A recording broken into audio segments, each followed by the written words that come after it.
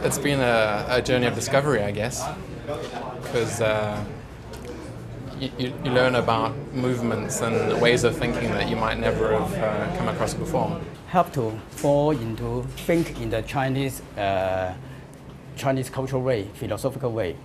What does it mean? Chinese more like the culture, the philosophy more tend to generalization. When we do the Wing Chun, some people when you sit on the stance, in the foreign country, Western or America, they will say, 45 degree or 22.5 degree.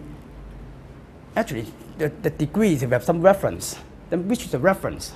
When we learned, we never learn any degree. We just learn, we have to lead the customer, the attack to our shoulder. We generalize like that. Another example is the stance. The stance, they will say, this stance is 90-10. 10% of weight is on front leg, or 90% on the rear leg.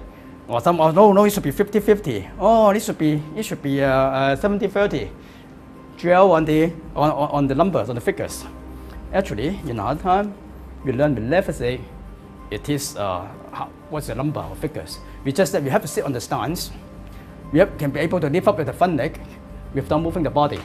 We generalize it, and because our front this side is soft, this side is solid. It's a yin and yang. It's a whole universe.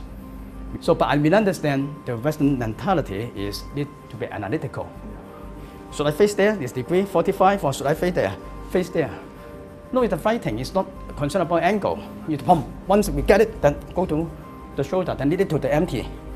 Then that will serve the purpose already. Sit on the stance, yin and yang. One side is absorbed, one side is solid. One side yin, one side is solid.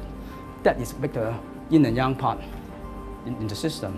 Then this we think, we generalize things like that.